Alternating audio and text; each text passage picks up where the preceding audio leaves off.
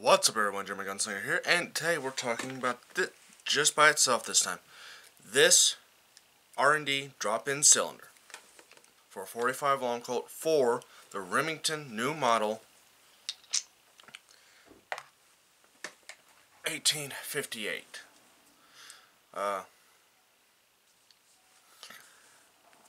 Now we're going to be trying to talk about what it can and can't do. It takes this 45 long Colt shell, well, one of these,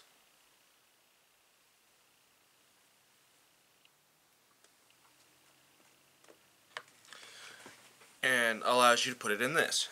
Now, I paid $200 and I believe it was $230 for this. $250, I think, after taxes. It fits both my Remington new model armies, and they're without any problem.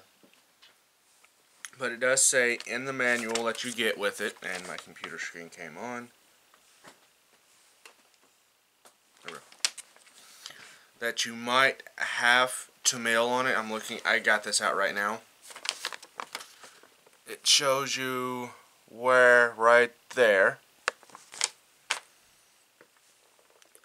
It says never to dry fire them. It's for it's a 6-shot conversion in 45 long Colt. Fits together without any screws or threads.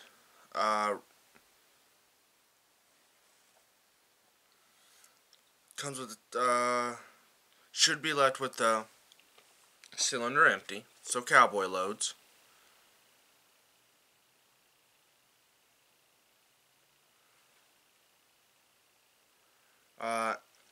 It says 45 long Colt cowboy ammunition only, or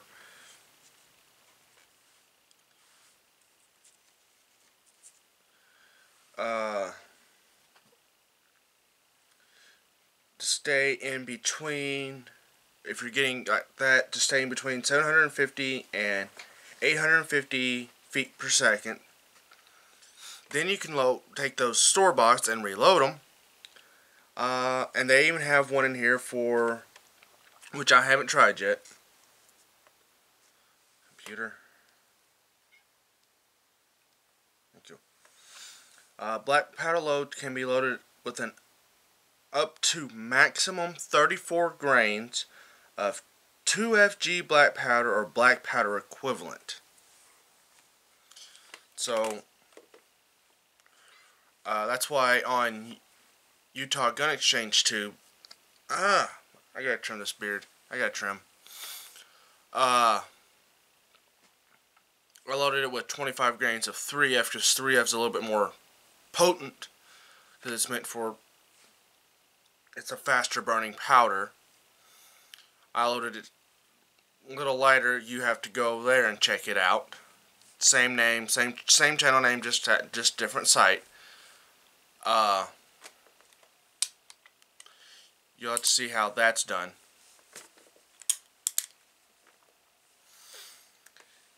And what was I saying? Oh yeah. This is for a steel frame only. Basically, this is steel. This back part is steel, not the brass frames. I'm trying to read what it says.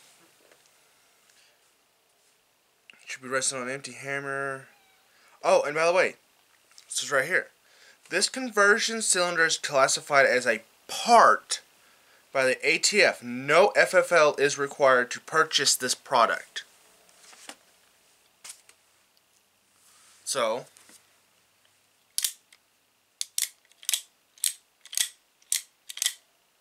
that's the cap and ball cylinder. Installing is very quick, very easy.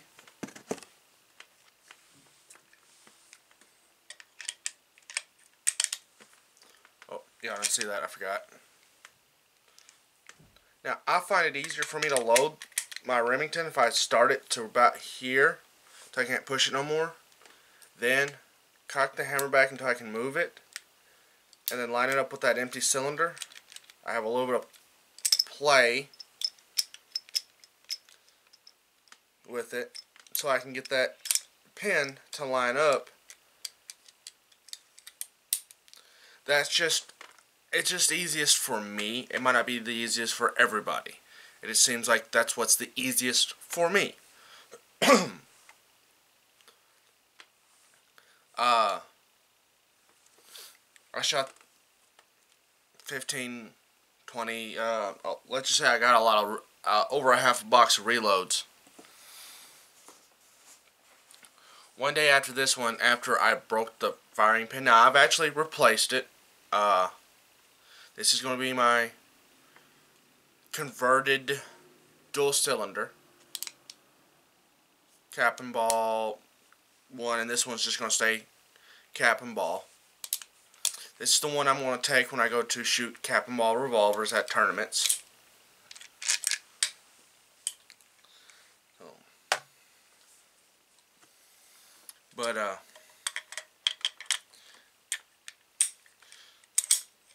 So you might only be able to load 5 here, but I've got an extra cylinder over here. There we go. Over here it's unloaded as well.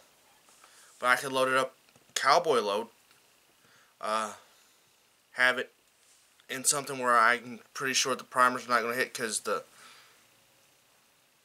that I feel safe enough, because the cap's still underneath that. It would have to hit a rock or something, or just something just right, that I can go, okay.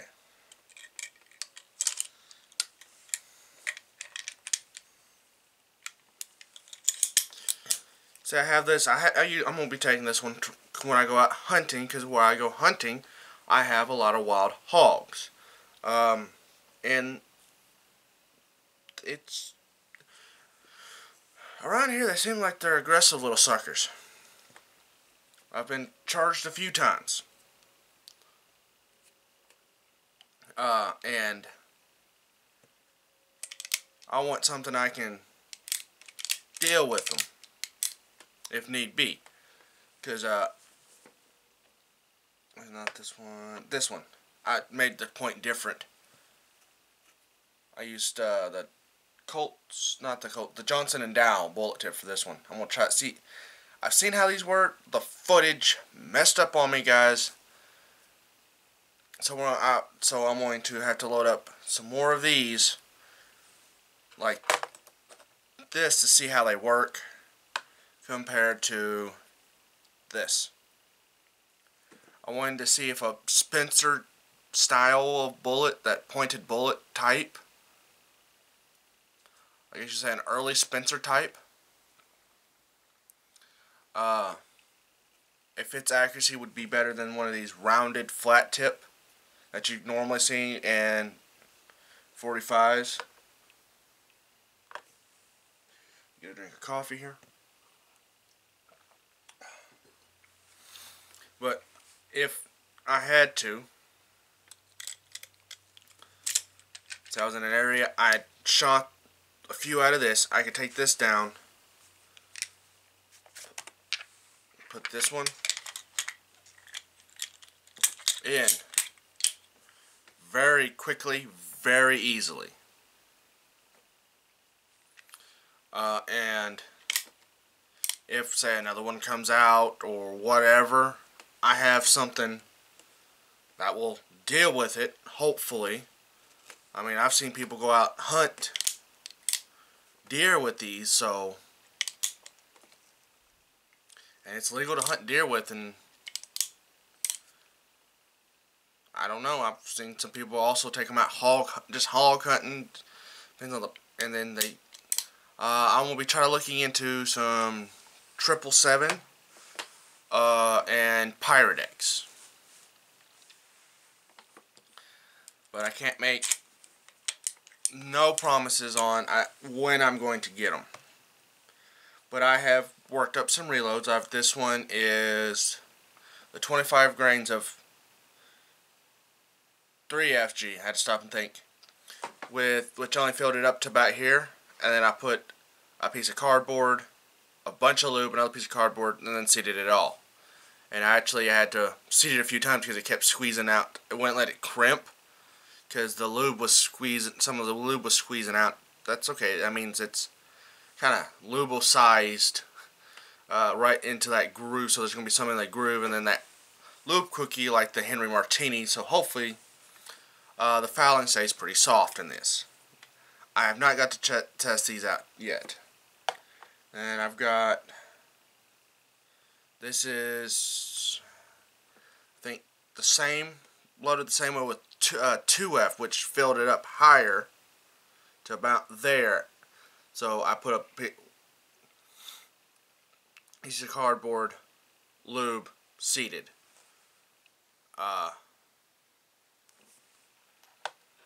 And this one I just put Trail Boss in there, filled the little lube groove that it comes with mix of beeswax, tallow, and paraffin wax to make some smokeless lube, and then seated it, and then it hopefully will work. That's what I used in my last one for the Trail Boss, and it's kept the fouling pretty soft there. So we'll see. I'm not sure. But smokeless doesn't get as fouled as black powder, so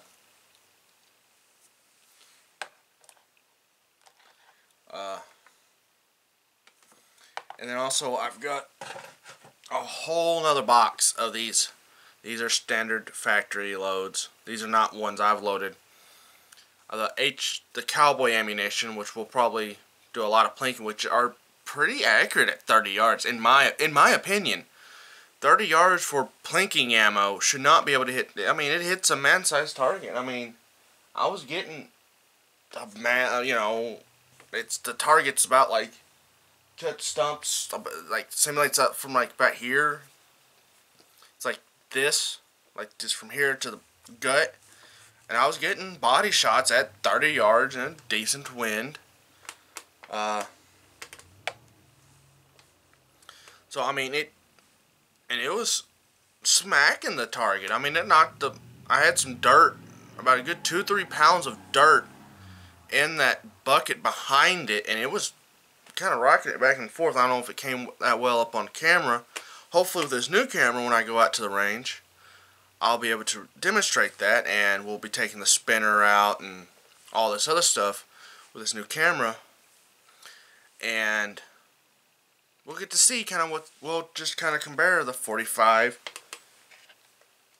different loads to the 44. We'll probably do a speed run like this. On this one, between the two cylinders, see how fast I can get 10 shots off pretty quickly. I've kind of jerry-rigged something to act as a kind of like a mag pouch, like you would hold your extra magazine for your semi-automatic. I did a test run with it. It did speed it up from compared to my pocket or in my shooter's bag.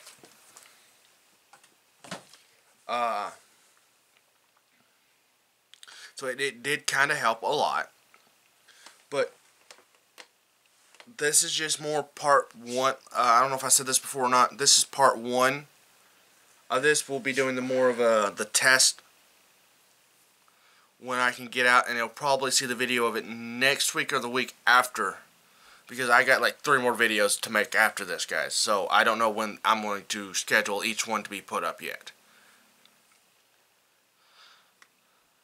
But anyway, guys, I'll see you in the next video. Bye-bye.